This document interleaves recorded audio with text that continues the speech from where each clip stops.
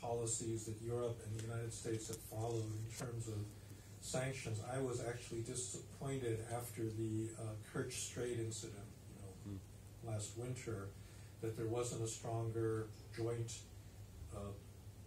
condemnation of it and not more pressure put on Russia to lift the blockade and so forth. So the question is, can Europe and America sustain, that kind of pressure?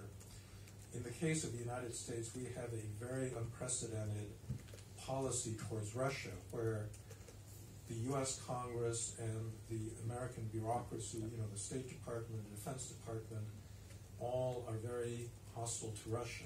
And they've actually imposed sanctions at a level that Obama was not willing to go to. They've provided military assistance to Ukraine.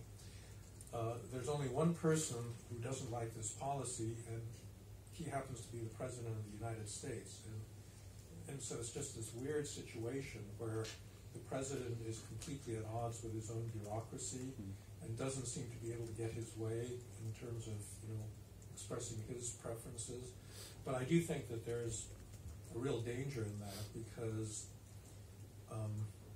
for example, Russia could decide to invade Ukraine, the rest of Ukraine.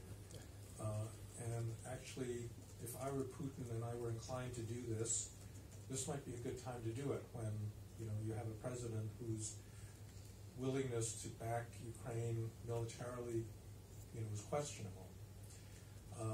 So I think there are dangers in the current situation. So again, it's just like with the EU and the populace. I think that the task now is just to hold on to the existing policy and not see it dissolve.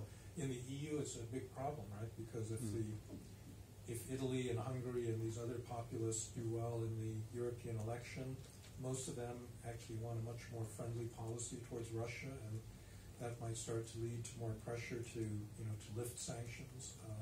So I think the best we can hope for is actually just to keep existing pressure on.